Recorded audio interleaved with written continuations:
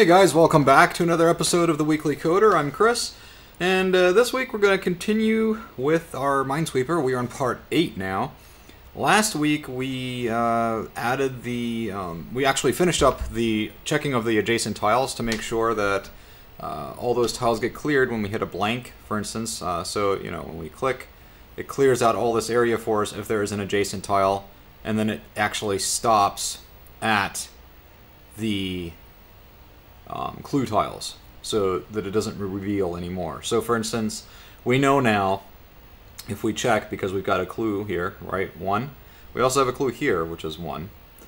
So either one of these clues, this one, or this one, will tell us that this is actually a mine, right?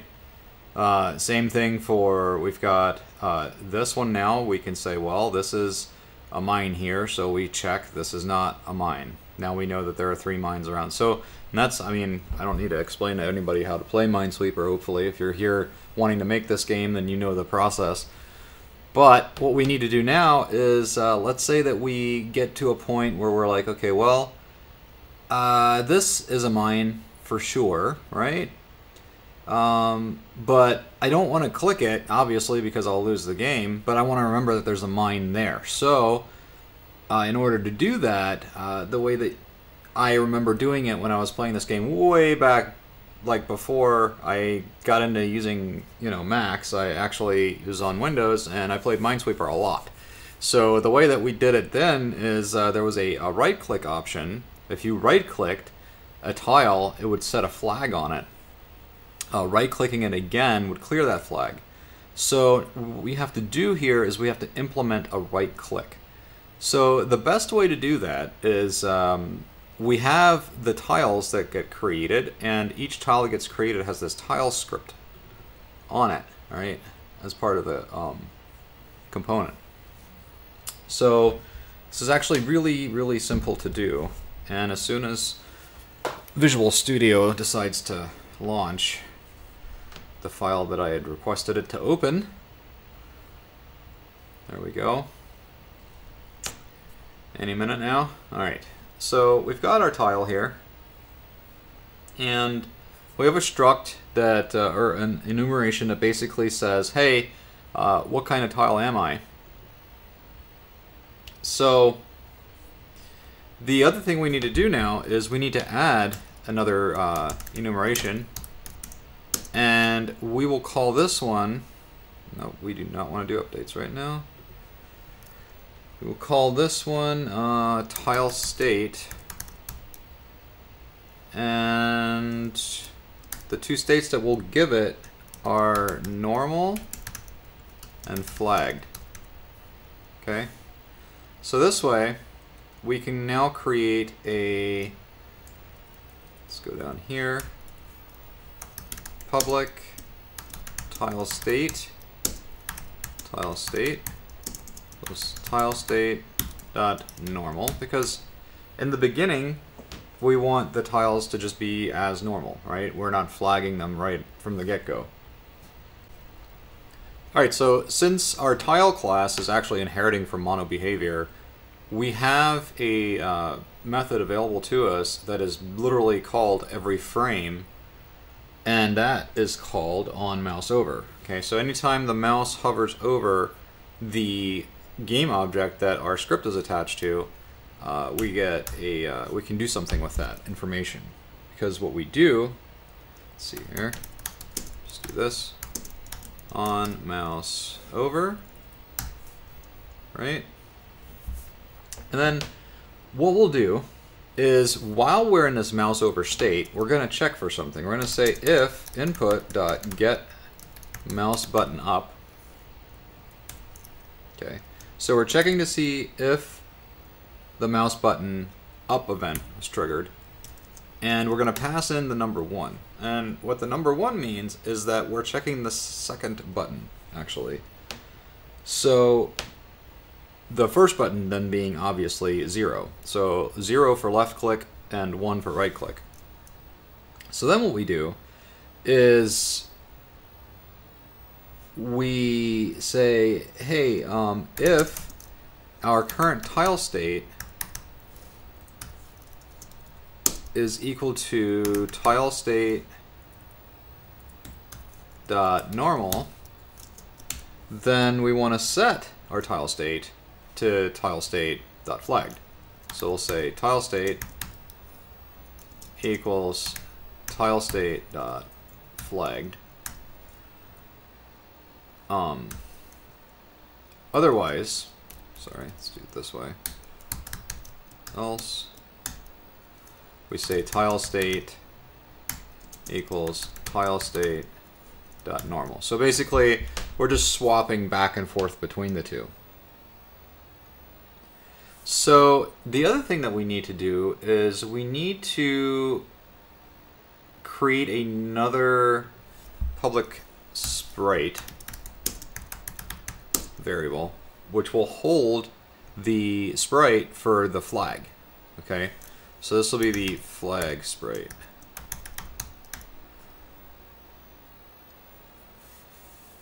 Right. Default sprite is okay. So then the covered sprite.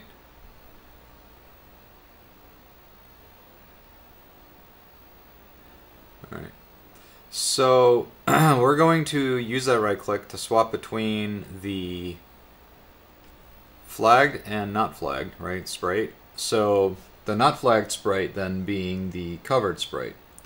So what we'll do is here, when we set the tile state to being flagged, we're also going to get component sprite renderer dot sprite equals what do we call it? Flag sprite. And then here we say get component sprite renderer sprite equals covered sprite.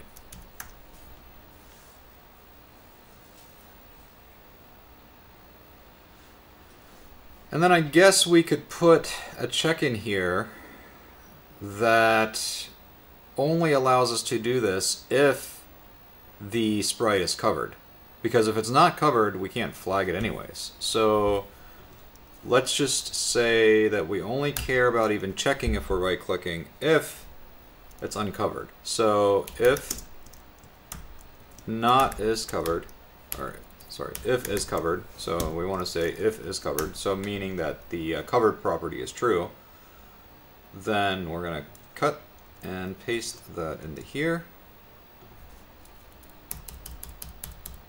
Oops. Alright, so let's just go over this really quick before we jump into Unity and assign our sprite. So what happens first is we created this enumeration called tile state. We then set two different states, normal and flagged. And at that point, we should we leave? Yeah, that's fine. We can do that.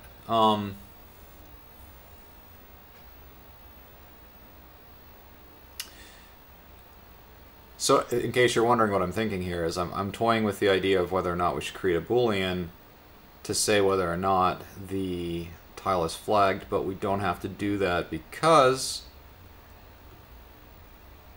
we created this tile state, which we've been actually is a public right here. So we can check this tile state at any time to see if it's normal or flagged. And the reason that I'm saying this is because when the tiles are flagged, they're protected in a way, right? When they're flagged, you can't click on them to reveal any mines, or that keeps you from accidentally clicking on tiles. So we want to disable the clicking on tiles if a tile is flagged. Okay, so then the only other thing that we added here is on mouse over. Okay, so that's an event that's called every frame. Then we're going to say if during this frame, if it is covered, right, then we say, okay, well, is the right mouse button being clicked? And if it is, we check to see what state our tile is in. And based on what state the tile is in, it's going to reverse that state to the other state. So that should work. So we'll save that. And then we'll go to Unity. And before we can do anything else, we actually have to go to the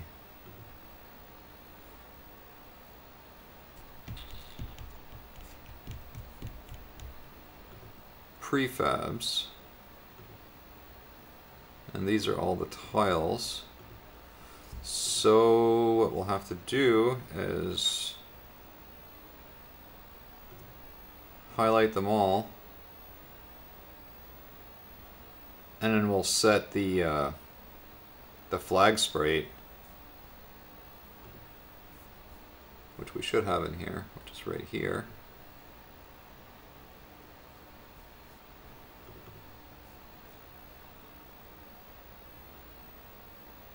To the covered block flag.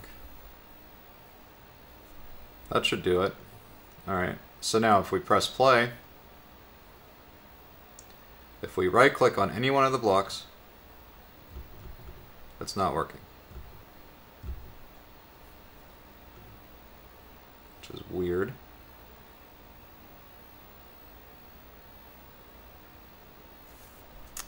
So is covered is true. Covered block flag. Tile state. The tile state isn't changing when I'm right clicking. Huh. It's interesting. Why does that not work?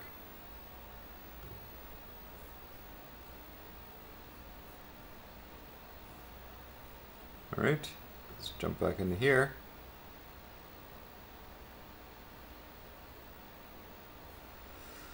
Let's see if we're getting these events.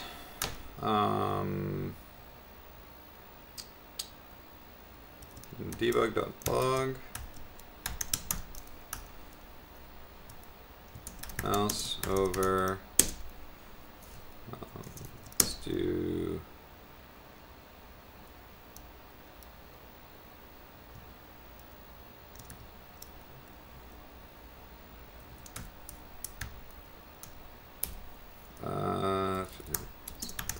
this dot name. So this should tell us if we're hovering over any of these.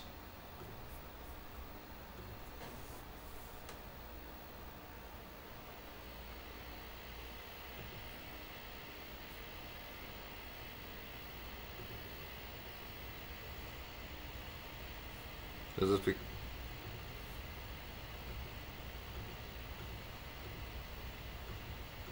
Yeah, this is just because I'm left clicking, and we're not getting, on mouse over is not being called.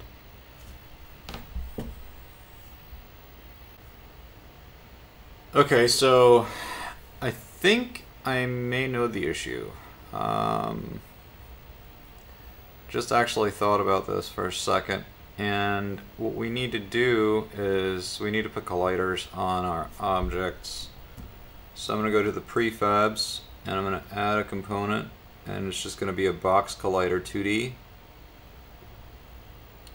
So now each of our prefabs will have a 2D box collider. So then, because that's what these on mouse enter functions or methods are actually being called on, is the colliders are actually detecting the on enters and exits and things like that, and overs. So that, I did that in play just now, didn't I? Nope, that's good. Alright, so let's try that. Alright, so that's working.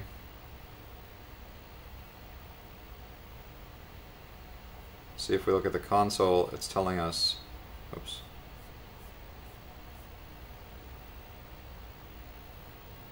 What we're hovering over. See how they're changing?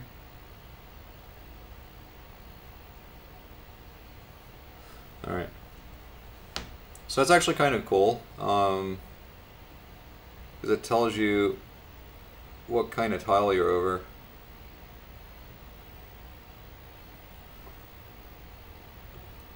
Alright, so, oh, we didn't even test our right click. Let's do that. Alright. So right click's working. So now we need to make it so that if there's a flag, you don't want the click to produce anything. So we don't want to uncover the tile if it's flagged. So I'm going to get rid of this debug log because we don't need that.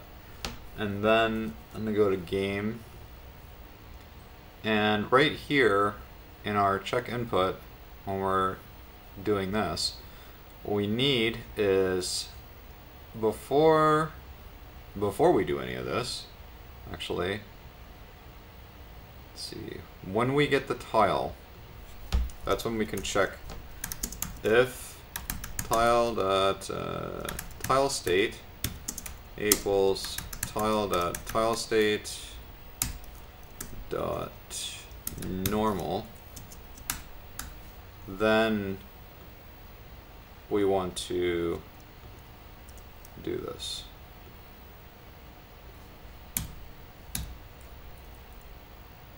And also, what's happening? Also, we only care if the tile is already is not uncovered yet. So we should also check if tile dot is covered.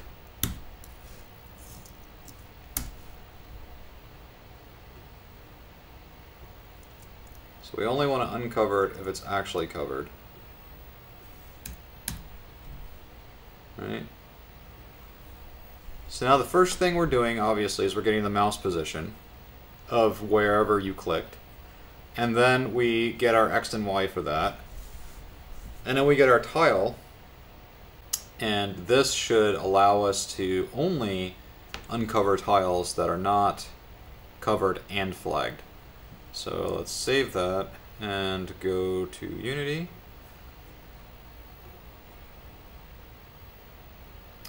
Alright, so I'm going to set a flag here. And I'm going to try to click it. See, nothing happens. If I try to click the flag next to that, let's go this route. Wow, that was such a lucky guess. So that is actually a mine there that I correctly identified just by sheer luck. So then obviously this one is a mine. So this one is not. This one's not. These two are not. This one is, so this one is not. This one is not. This one is, so this one isn't. It means this one, this one, this one, this one, and this is not. Which means this is, and this is, this is not. Okay, so I think we could, nope, I think the next tutorial, that's when we'll talk about doing the game over and the resetting of the game, right? So the next thing will be to, when we click on a mine accidentally, it'll change to red, indicating that that's the mine that killed us, and then it'll also reveal any of the other mines that were there, as well as reveal which ones weren't mines that we incorrectly thought that they were, right? Like, so let's say that we had flagged number 2 as being a mine. Once we uncover the mine, it'll then show us, hey, you put a flag here, but this one is actually a mine. Or not a mine. So it'll have like a little X through it. And we have that image that is over, let's see. If we look in graphics, that's this image here, the not a mine image. This is the image that we're going to set for when we clicked on the mine, and then this one's going to be for when the flag turned out to be not a mine. And that will take care of all the images. And I think after that, maybe we'll do one more video on UI. I'm not 100% sure I want to get into the UI. You know, the where it shows you score, and like, I don't know. I mean, it's kind of